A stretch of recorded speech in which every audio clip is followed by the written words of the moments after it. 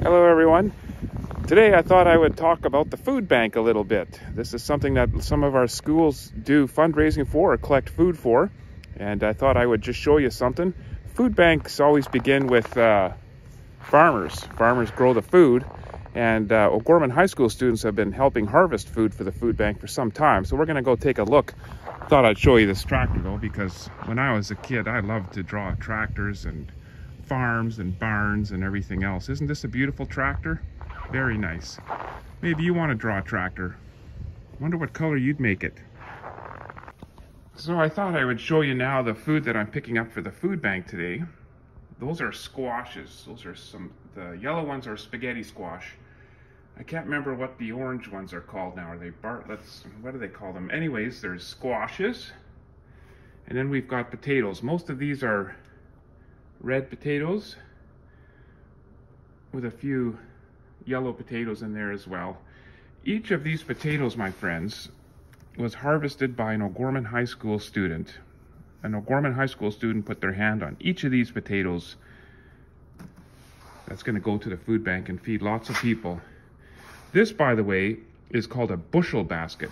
And Jesus talks about bushel baskets. At one point he says, don't hide your light. We all have a light in us. He goes, you don't light a lamp and stick it under a bushel basket. You let your light shine for everyone in the house.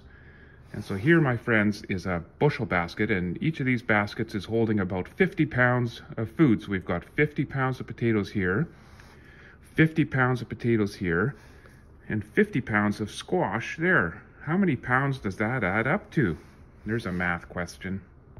So I've loaded the potatoes and the squash into my van, along with some other food that O'Gorman students were raising before Christmas. And I should have told you, they didn't harvest the potatoes this week. It's minus 30 today, so it's too cold to get potatoes out of the ground. But they harvested these potatoes back in September when it was plus 20 and the breeze was blowing and the birds were laughing and singing. And everybody was happy in t-shirts with gloves on, just picking potatoes. But it's a different day now with minus 30. But here we go, we'll go in the food bank. So my friends, here's the storeroom for the food bank. This is where food gets stored and organized so that that there's an understanding of how long food has been in storage. Look at all this cereal. Do you like cereal in the morning for breakfast? There's Cheerios and Rice Krispies, Raisin Bran. Look at all that cereal. And there's canned goods in there, canned tomatoes, and some rice and other goods there. And it just goes here. There's more food there. And it's all very carefully labeled and organized so that food is constantly moving to the people who need it. It's not sitting on shelves for very long. And this looks like a lot of food, but my friends, they go through 3 truckloads of food a week. That's how much they're giving away to people in Timmins. 3 truckloads a week, and so this quickly can empty. So donations are constantly required at the food bank. So my friends, this is where the Lord's Kitchen normally was before COVID. This is where students would serve food to people. Now it's become a place where food is handed out. I thought I would show you this. This is food that babies would like to eat, eh? Baby food. Do you remember eating baby food when you were little? I don't really remember. These here are bags filled with bread. These are bags filled with canned food. And there's the potatoes, by the way, that I just brought in now. And here are bags where people can bring home meat for their fridge. And so that is something they will load tomorrow. And there is the potatoes that I brought in last week. You can see what they do from the bushel basket is they put the potatoes in a smaller bag for a person or for a family. A family can take a couple of those bags, and that's how it works. Let's go talk over there to Mr. Young. He volunteers here all the time. So here's this food bank volunteer. Do you want to introduce yourself to the people? Yeah, I'm Jim Young, volunteer at Timmins Food Bank. Okay. And I'll tell everybody right off the bat, I'm very proud to say I'm part of the Timmins Food Bank. Yeah. I'm very proud to say I'm from Timmins. Timmins is a very giving community, and we can't do without them. All we're doing is giving out the stuff that they give us, and I'm very proud of that. Yes, and I know that there's other food banks, like there's one in Cochrane where we have a school at Aileen Wright. Right on. Yeah. And I've been at the food bank in Englehart as well, where we have a school called Holy Family. And so there seems to be a lot of volunteers to help these food banks. Does everyone who works at a food bank volunteer? Yes, or does anyone get paid like lots of money? No. No, actually, it's a losing proposition when it comes to money. Okay. But we don't do it for the money. We do it for the just to help people. Yeah. And, you know, like get up in the morning and do something good for somebody, and you're going to have a great day. Yes. It's just the nature of the beast. That's right. Yeah. And so how many years have you been volunteering at the food bank? Well, I retired in 2007. What were you working? What kind of job did you have? I was working in the concentrator for Kidd Creek. Okay, you were a miner. Well, I was in the reagent area of the concentrator, so I worked in the milling part of it. Okay. And yeah, I retired in 2007, and I've been working, say, full time here since 2011. Right on. Now, what's the foundation of this food bank? Where did it begin, and who sort of started the whole thing? The food bank began back in 2007. Okay. And my brother, Rick, and Warren Holmes, who was the head of Kidd Creek, they got together and they decided to do something in Father Les Costello's memory. Okay. Father Les Costello was on the last Stanley Cup winning team of the Toronto Maple Leafs. He was a rookie. That's back in the day. That's back in the day. It was in black and white. Yeah. I'm just letting everybody know. Okay, next time they win it, if they ever do, it'll be color. Are there any Toronto Maple Leaf fans watching this video, by the way? Okay, all right. So Father Les Costello, though, he was up here and did a lot of work. He was up here, and he actually started the Flying Fathers. Okay. But, okay, I'll just backtrack 1 second here. Okay, the Leafs won the Stanley Cup. He was a rookie. The following year, he found his calling. Okay. And he went into the priesthood. Okay. And since that day, since that day on, he was driven to help people and, yeah, do his thing.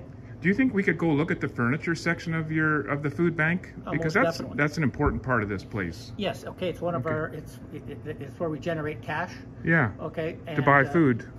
To buy food. Okay? Yeah. We get a lot of cash donations. Yes. And we treat this place just like a household. Yeah.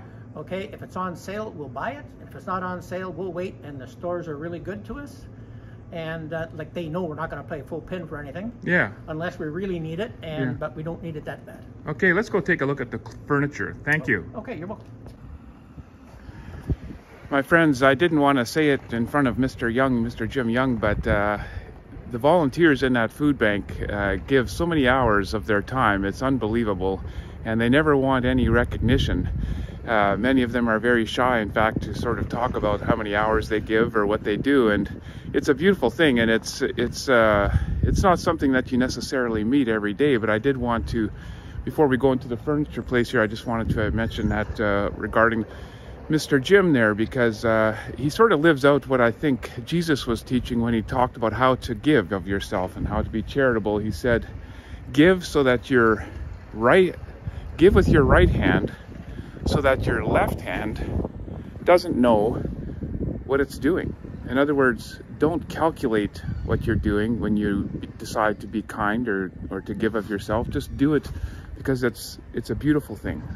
You're connecting to people, you're participating in the community under God, and just living amongst the people openly and freely and happily. So just you give with your right hand, so that your left hand doesn't even know what the right hand is doing. You're just giving. And that's what the people at the food bank, all these volunteers, that's what they do. It's really cool. Let's go see the food. Let's go see the furniture. So I just also thought I would show you, my friends, here's a picture of Father Les right there on the side of the Timmins food bank truck. It's sort of an interesting portrait of Father Les. He was always a mischievous and happy character. And he didn't worry about what benefit was to him in order to give. He just gave. He didn't worry about personal prestige or getting something back in return. He just wanted to give. And that's why you see a halo here on top of his head. He was a mischievous and happy character who was also a very holy character. Look at that. They keep a Toronto Maple Leaf calendar in the food bank too, for Father Les. But here's furniture, and there's furniture going through this place all the time, my friends. And this is a place where, as you maybe heard Mr. Jim say, they can sell furniture here, and the money goes right to the food bank so that they can buy food. Because although they have a lot of donations, there are times when it is very difficult to keep the food stock that they need. And so let's say they need to buy a box of peanut butter to give to families, then they'll have some money to do that, right? There's an old clock right there. Look at that. Anyways, so this is it. And I guess the lesson that I'm taking away from all of this, my friends, is that volunteers, people who give of their time without being paid, make a big difference in their community. And it's really nice to know Jim Young there and his brother Rick. They've been doing this work at the food bank for a long time. And so I really am glad that we were able to get them in the video. He loves to speak with students and let them know what's going on around here. So anyways, I wish you peace, my friends. And I hope that you have a great day today. I think the lockdown might be ending. We might be getting back to school. Wouldn't that be exciting? But in the meantime, stay warm and safe, and enjoy your time with your family at home. Peace to you, my friends.